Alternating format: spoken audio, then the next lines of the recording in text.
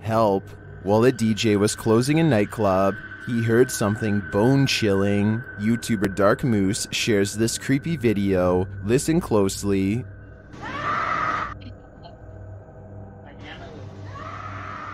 You can hear a woman scream. She then starts shouting for help.